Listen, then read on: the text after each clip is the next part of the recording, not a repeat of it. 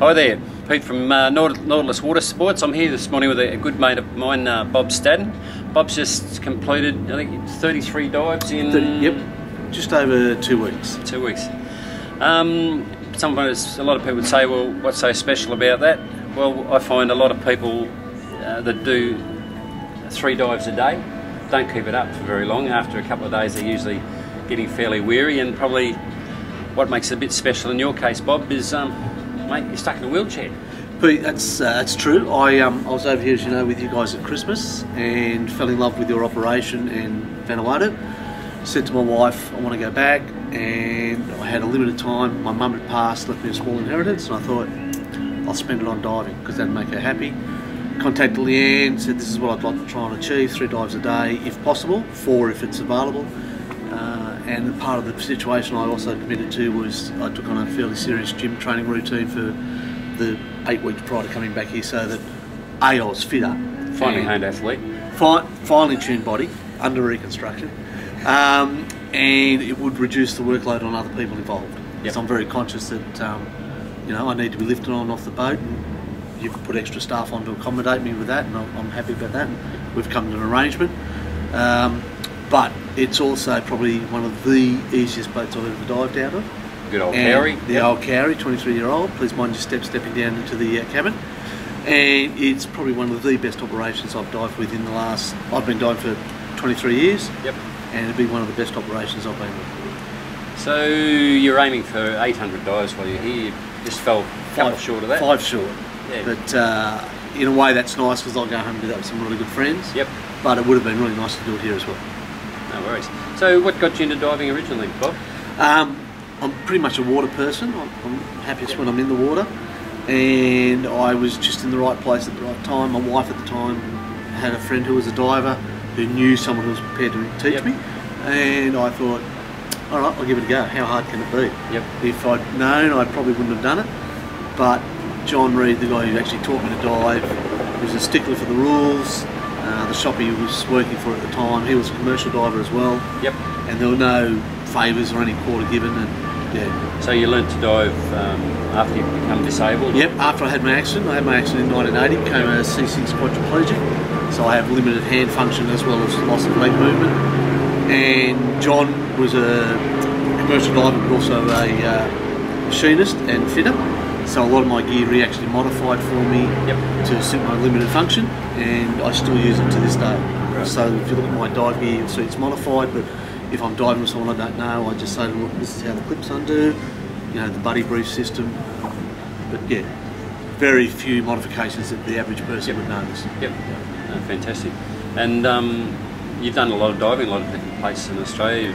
Obviously enjoy the freedom once you get in the water. And yep, if there's not a lot of current, I enjoy it a lot. I don't enjoy swimming in the current, that's not my favourite thing. I quite like deep diving, I quite like the technical side, the twin tanks, but I like diving here where you can pick a depth, go with a guide like Jim, and you're not mucking about trying to find what you're looking for because Jim knows where it is. Yep. And that's probably one of the great pluses of your operation, is that you're not looking for things. You can say to the gym, I want to do some macro photography, I want nudibranchs, or I want manta shrimp.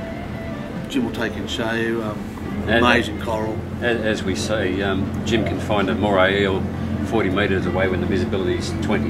Yeah, and until you've experienced it, actually people were making a joke about it towards the end of the trip, saying that he actually had a bag full of plastic nudibranchs that was just posted along the ground. But amazing diving, and as I said, probably one of the best operations I've been with. Thanks. As you mentioned, it's probably not the best diving in the world, but it's very good, consistent diving. There's lots of fish life, lots of reefs, lots of good accessible wrecks. Yep, I call it non-thinking diving. You're not constantly thinking about your depth or the current or navigating. It's very easy. Twin bombies, which has got the rope trail.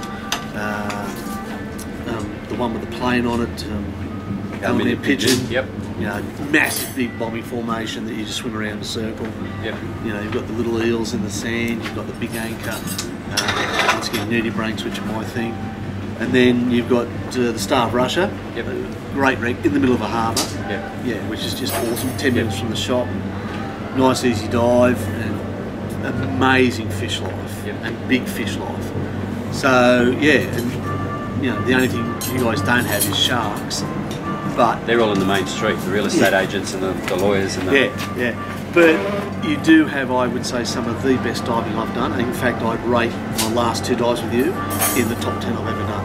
And that was the wreck, the Simile, yeah. And we went back to Twin Bommies and did the back of it to the reef that was destroyed during the cyclone. Yeah, Dazzler's Reef and Big Staghorn and Coral. I remember thinking, I have no idea where I am, which is not unusual for me because I can't navigate. And I saw the bommy that has the mantis shrimp on it and thought, yeah, well, the boat's above my head. And to this day, I don't know how Jim does it, but yeah, it just feels like you're not working, and great bottom time, lovely, good air, which is important for divers, nice clean air. Mate, what more do you want as a diver? And nice people, which is the plus. You know, you're happy to spend your money, happy to do the dives. And Leanne runs a tight counter, looks after all the emails and inquiries and personalised packages for people, and make sure you get the dives done that you want to do.